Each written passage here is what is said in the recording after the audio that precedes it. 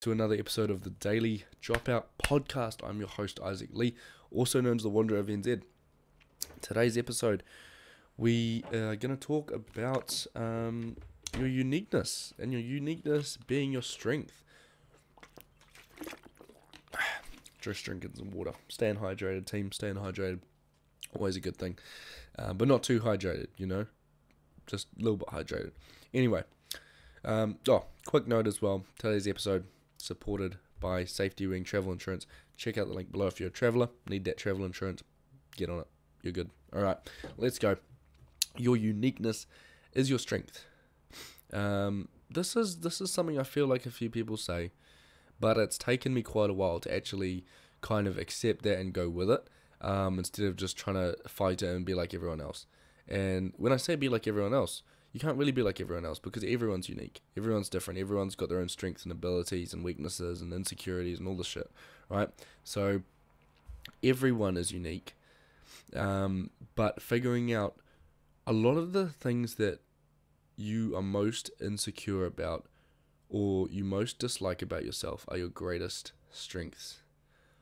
When I was young, I often hated how ambitious and future thinking I was. Like honestly, I was a ridiculous child. I wrote my first will, like my last will and testament, when I was like 10 or 12 years old. That's insane. I was what it doesn't make any sense, right? I didn't hate it at the time, but I learned to hate the fact that I was so future thinking. I just was like, I want to be thinking about whatever everyone else is thinking about, right? I want to be doing what everyone's doing now. And it took me years to actually realize that that is a strength, and that I'm looking so much further forward than everyone else. I'm looking much further into the future. And instead of trying to hate that ability of mine, actually leaning into it and actually using that to try and help people and to try and basically see what value I can bring to the world. And your uniqueness, whatever that looks like, because everyone's different, like I say, but your unique abilities that no one else can replicate, right? So for me, like, even an example of this, right, is this channel, right, this podcast. Like, I have not defined a niche on here. I'm just talking about the stuff that I've done, the stuff that I think, the stuff that just goes through my brain, right? I'm just documenting the stuff that's on the top of my head. Like, I don't script any of this. It's just I write a title and I'm like, oh, let's just have a ramble about this, right? So when you're thinking about your uniqueness being your strength, like, think about, like, oh, what are maybe some of the things about myself I don't like, or what are maybe some of the things that I feel like are different about myself, and therefore that makes me insecure about it. Like, those are your strengths. Those are your best assets. Like, use them, because no one else can do it like you can. And, well, like, it is going to be lonely. Like, that is part of that is how you become someone who gets recognized for their uniqueness and their abilities, because you first have to go through that phase of loneliness and having no one understand you and having no one encourage you and having people put you down and having people tell you you're crazy and that you can't do it and you should just do what everyone else is doing. They're wrong. They have no idea what they're talking about.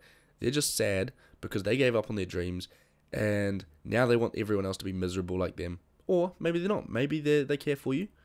But the fact is, even those people, they care, but they can't see the vision that you have. They can't see the strengths that you have. And it's not up. And like, don't expect them to magically see it. Go show them. Go show them. Go do it. Get enough momentum. Then people start believing in you. People start being quiet real quick because they see you're doing it. But in order to get that respect from people and to get that, you first have to go and be alone. And sometimes it just takes you feeling like absolute shit. But if you keep going and pushing through and learning to realize that the gifts and the strengths you have for a reason, nothing can stop you. And that anyone who's listening to this, I would encourage, like, you have abilities that no one else has. And until you realize that, like, you're leaving so much on the table. So figure it out, what is unique about you, and capitalize on that.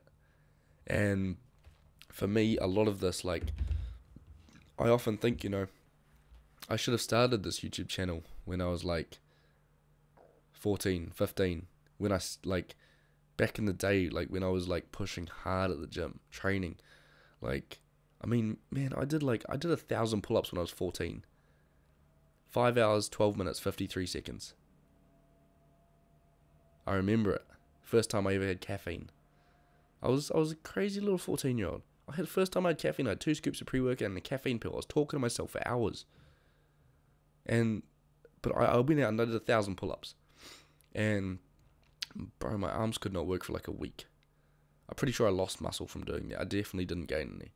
But the fact is, I should have been documenting all that. So now I'm documenting it. Now I'm documenting it like 8 years later, right? I'm coming in 8 years later, realizing I should have started this ages ago. I could have documented my whole journey through powerlifting. But again, it's all could haves, would haves, should haves, all this stuff, right? No, so now I'm doing it, right? Because I could sit around for another few years, wait and be like, oh, I should have started back then.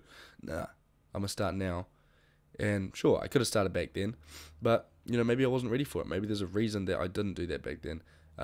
Because to be fair, I was way too insecure back then, and probably, would have, if I had a lot of, blown up and been well known on social media, probably would have messed me up anyway. So, probably a good thing I didn't, do it all back then. But essentially, what I'm trying to say is, recognize that your uniqueness is your strength, and don't squash it down. Go and chase it. Go and chase it. Go and figure out who you are.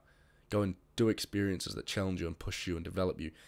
And do that until you figure out what it is that you want for you, for your life, for the people around you. And don't squash down your vision for anyone, because you're only alive once, right? Everyone you know, and everyone you know, all your friends, all the people that, think they know all this stuff, everyone's dead in 200 years. Everyone's dead. No one's going to care. So why would you why would you waste the one shot you have at life going to try and please everyone else? Go and do you. Go and figure out what it is that you want to do. Make the most of it, because you're going to die. Like, you're going to die anyway. No one cares. You're going to die. Like, that should be all the motivation you need. Like, you could be hit by a bus tomorrow. Like, there's so many ways you can die, and you don't know when it's going to happen. So don't waste the shot you have at life trying to fit into everyone else's little worldview of how you should be. But anyway, that's it for today. Your uniqueness is your strength. Go out there, figure what that is, and go and make the most of it.